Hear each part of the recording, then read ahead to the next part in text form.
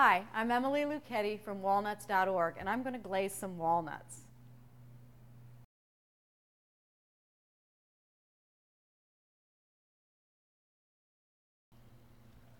Now I've put the sugar, the water, and the corn syrup in a pot. I'm going to bring it to a boil and let it boil for about a minute until the sugar's all dissolved.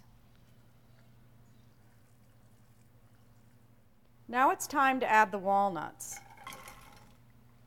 And what I'm going to do is just stir them to get them nicely evenly coated.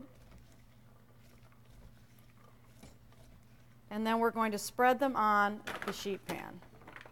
And you don't want all the liquid to come out. You don't need it all, just enough to coat.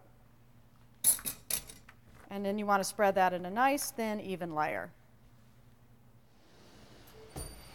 Now these have been cooking in a 350-degree oven for about 10 minutes, and I've stirred them once, and this is what they look like when they're finished.